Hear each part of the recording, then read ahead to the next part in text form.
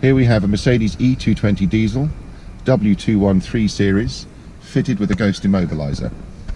If anyone attempts to start the vehicle without first disarming the immobiliser, this is what happens.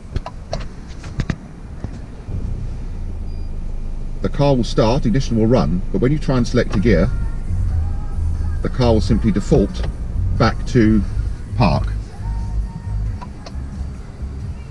Now we'll start the car with disarming the immobiliser. First turn on the ignition, then using a sequence of steering wheel controls, in this instance we've mapped park twice, gear up, gear down. Now put your foot on the brake and start the car. Car starts and a gear can be selected and you can drive off.